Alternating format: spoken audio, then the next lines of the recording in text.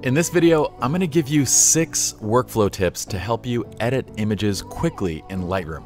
I'll also be showing you the benefits of editing consoles like the Loupedeck, but don't worry, these tips are going to translate regardless of whether you're using a keyboard or an editing console. Let's jump in to tip number 1, which is to shoot in manual mode. Now, this in-camera step is critical because we want each of our images to be lit and shot identically. This is what enables us to do batch processing in any raw processing application. So whether you shoot engagements, family, studio portraiture, if you're doing conceptual work with Flash, you're doing weddings, and everything in between, what we want to do is make sure that we're always shooting in manual mode, and that also includes your flashes. So the goal is consistent exposures, and only change those exposure settings when the lighting condition or when the scene changes. Tip number 2, process by scene or lighting condition. There are many ways to do this, and I'm going to show you my 2 favorites. So select an image, and you can go ahead and process it however you like. I'm going to select the Visual Flow Soft Light preset just as an example, and I'll adjust my exposure, temperature, and contrast to my taste, and now we're good to go. From there, I want you to select all the images that are shot in that same lighting condition. Then press Ctrl-Shift-S to bring up the sync panel. From there, we can select all of the developed settings that we want synchronized and press OK. Now I'm going to show you another way, and I'm going to show you how Loupedeck can make it even more simple. So this is a scene that had a natural green tint from the window light that's on the right side. So what I'm going to do is start with this green tinted preset, which adapts the scene for that lighting condition. We're going to adjust our tint a bit, get to a decent kind of white balance, and I might just adjust the exposure down a little and maybe a little bit less contrast. Now with that, I can actually go back and select, and I'm going to go ahead and just show the film strip here so you can see what's going to happen. I'm going to hold down Function and then press the up arrow to select all the images within this scene. And from there, I can press Copy and Paste to just drop in all those development settings on every image. So now, if I did actually switch back to the grid view so you could see, well, you would see that every one of these images now has that preset now applied to it, and we can make small incremental adjustments as we go from image to image, or just call it good.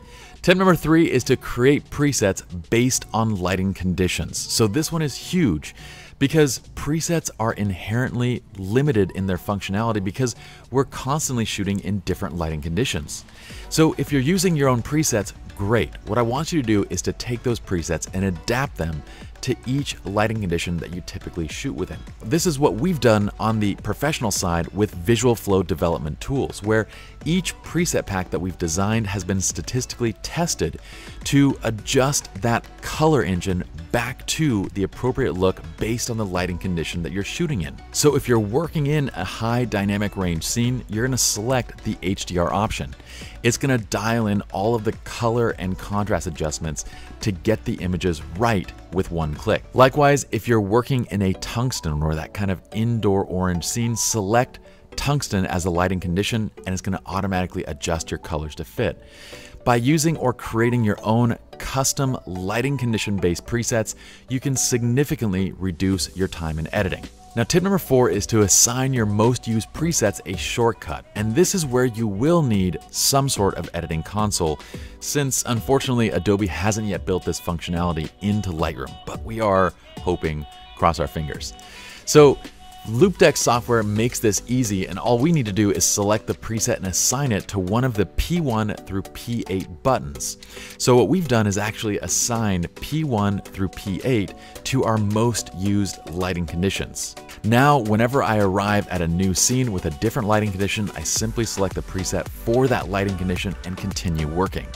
This is the power of lighting condition based presets in combination with an editing console. There are other editing consoles out there, so feel free to choose your own. We prefer the Loupedeck because of the software's simplicity and just the way that it works. With this done, if I land on a soft light scene, I would select soft light with that P1 button. Or if I'm in a hard light scene that's lit with hard sunlight, I'm just going to select P2. So you can assign these shortcuts to any of the presets that you've created or installed. Tip number 5 is to use the mouse minimally, and when you are adjusting sliders, rather than pulling the sliders up and down, I'd rather you mouse over the slider and use the up and down arrows. Up and down by itself will make small incremental adjustments, while pressing shift up and down will make larger adjustments. Now this is again where an editing console like the Loupedeck would shine, because this allows us for quick and smooth adjustments without ever having to move our mouse over to the developed settings. I can even tweak my HSL directly from the console. So that means if we have a well-designed set of presets, you should only require that you basically, well, click that preset, then adjust temperature, tint, contrast, and exposure right from your editing console and never have to jump into the sliders on the right side. Another benefit of the Loupedeck is it allows us to edit in full screen mode, allowing the image to take up the entire presence of the screen. We don't need our sliders to be visible since we have them right on the keyboard. Just remember that sometimes this full screen mode can cause your machine to slow a bit, and if it does, I would suggest using the no panel view by pressing Shift Tab to shrink all the Lightroom panels without going to that full screen view. Number 6 is I want you to assign the common local area adjustments that you would do often to an actual development preset. So you can save local area adjustments to a preset, but we want them to be generic enough for regular use. So let me give you an example.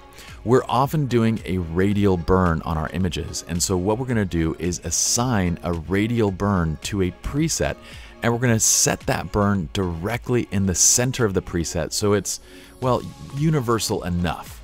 We're going to save this out as a development preset, and whenever we get to a new image, we can press that radial burn preset, which will drop that burn right back into the center.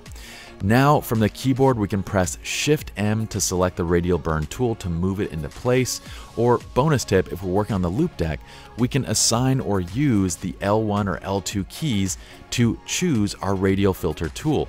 Then from there, we can simply adjust it up and down and hold the Alt or Option key while dragging the mouse over the tool to control the burn. Now we have a local adjustment that we would frequently do on a lot of images saved out to a preset, so it automatically drops it in instead of running through the menu and doing it manually each time. I'm hoping you guys can take these tools and techniques to improve your editing workflow so you all can spend less time in front of your computer and more time behind your camera.